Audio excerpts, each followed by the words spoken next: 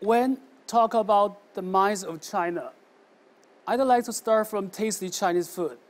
In this beautiful fall season, my favorite food is always crabs.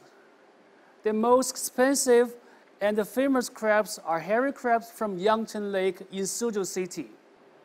This year, this lake produces less than 1,200 tons hairy crabs a year, but the Yangcheng Lake crabs, the quantity of that in the market is so much more than that. So when you look at the so-called Yangcheng Lake crabs on your dining table, you may ask whether these crabs are really from Yangcheng Lake or somewhere else. It is difficult to tell, but I can have a method to tell whether it's really from Yangcheng Lake or not. I'm Huang Fang, a geochemist working at the University of Science and Technology of China, which is called USTC. Because the crabs need many micronutrients to grow, some of its chemical composition is similar to the place where they grow up. So in this case, we can measure strontium isotopes for crabs from different locations to see the difference. It is challenging to measure small amounts of strontium, crabs' legs, and shells, but my team can routinely do this, so we can analyze strontium isotopes for crabs. Now you may wonder, who is this man and why study crabs so much? Well, I'm a geochemist. But what does geochemistry do? We do two things. First, we study the chemistry of the earth, such as chemical composition and the properties. Second, we use the chemical knowledge to understand the earth in the past, the present, and the future. For instance, geochemists can tell you the age of the earth is 4.56 billion years, close to the moon. And we can also examine chemical composition or chemical pollution of our water for precious clues to improve our environment. So my team's original idea was to study cycle of micronutrients in living organisms. But conveniently, as you can see, this method can be used to tell whether I got real Yangcheng Lake crabs or not. As a geochemist, I love to understand every interesting aspect of our Earth, from the core to the crust, from the oceans to the continents, from the soils to the rocks. It's just so exciting to decipher some little secrets of our Earth based on my work. So, as you can see, I have a cool job I really love and good at it. So, working as an earth scientist was my dream. For this purpose, I left USTC in 2002 in Hefei for the University of Illinois at Urbana-Champaign for my PhD in geology, and then to Zurich, Switzerland for postdoc. In the 9 years in the States and Switzerland, I learned how to tackle scientific questions, think critically, and how to build up a nice team. I really appreciate what America and Switzerland give to me. And they are both great nations, I love them. But I still wanted to go back to my home country, just like many founding fathers of our USDC many years ago. I can make a long list for the reason for coming back, such as my parents, my friends, my careers, and of course, delicious food. But I may not need reason at all, just because it's China. That is enough. So when I'm skilled enough and ready. I just went back home. Amazingly, Chinese government and the Chinese Academy of Science provide general support to young scientists. The central government has the 1,000 talented youth program. The CAS has the 100 talented youth program. The name sounds a bit strange in English, right? Don't worry, it's also strange in Chinese. But whatever, they do provide critical support to me. So I have enough funding to set up a world-class lab. I have enough salary to support my family. I have enough freedom and resource to do the best research. Compare to the situation 15 years ago when I left China. There is tremendous improvement in research facilities and the quality. The mass spectrometer I'm using in my lab for isotope analysis is so much better in sensitivity and stability than the old one in the lab where I got my degree in the United States. And this is not a special case.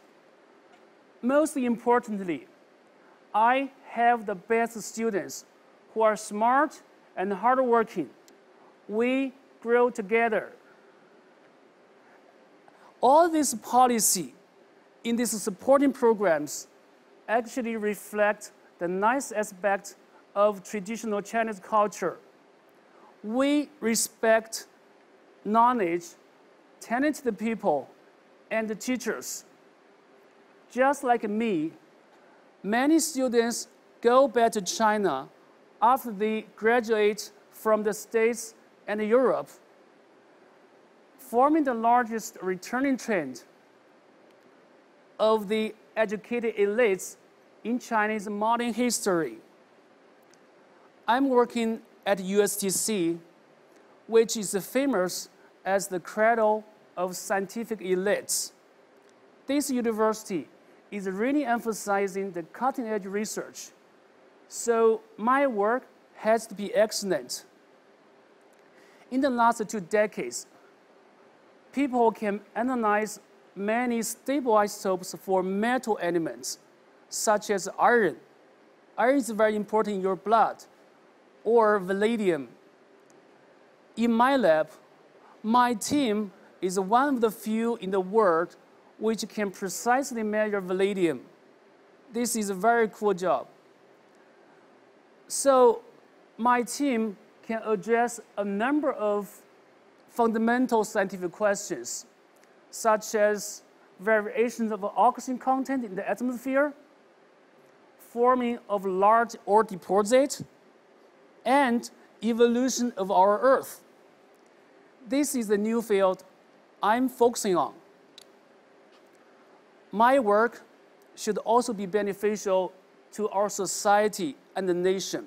After the Chinese economy has been booming for more than 30 years, the pollution is getting more attention. For instance, in some provinces in South China, because of exploration of heavy metal ore deposits, some waters and soils are contaminated by heavy metals. One of the most toxic elements is cadmium, which can be absorbed by the rice. If people get poisoned by cadmium, they will be in terrible pain. So we can use cadmium isotopes to fingerprint where it is from and how we can remove it. It is also challenging to measure small amounts of cadmium from soil or water samples. But just a few weeks ago, my team successfully obtained precise and accurate cadmium data, which provide us a key to understand or to the future of repairing polluted soil.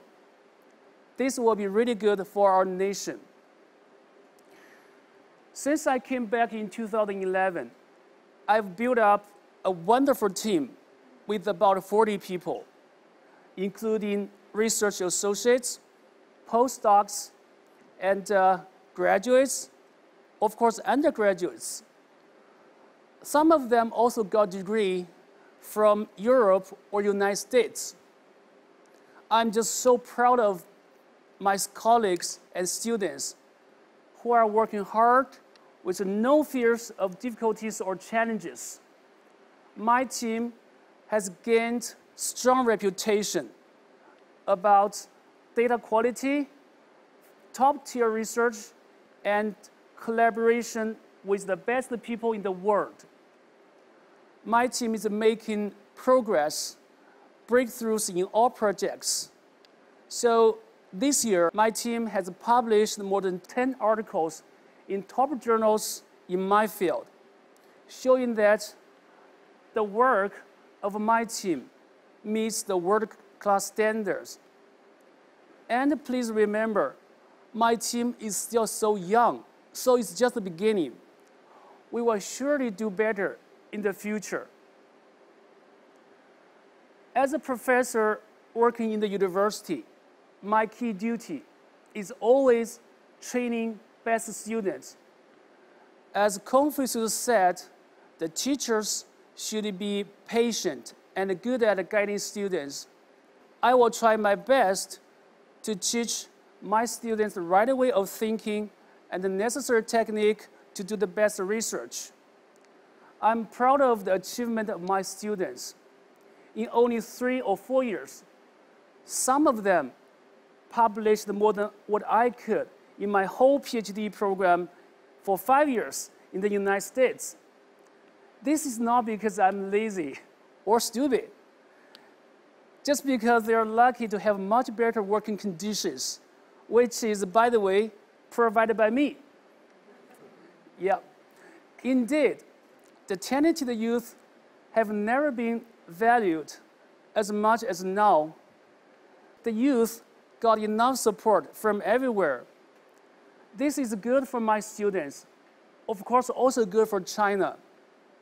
So I believe this culture and the policy will produce innumerable engineers and scientists, which are exactly the needed momentum for rejuvenation and the prosperity of China.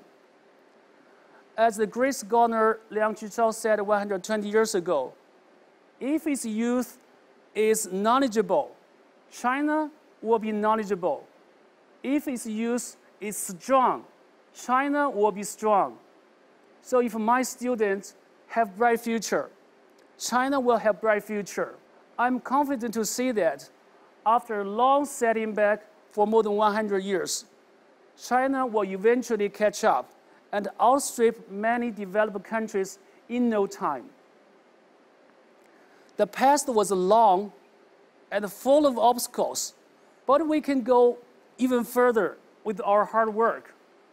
Now I have new dreams. I hope to make our world better with our great minds and diligent hands. In this new world, I hope we will be the one to make our air clean, to make our water safe. We will try our best and hope our kids happier, healthier. This is how the hard work pays off. I know there's a long way for China and for us to go. But if my work can help our nation get stronger and our people happier, that will be my great pleasure. So this is my mind and also one of the minds of China. Thank you.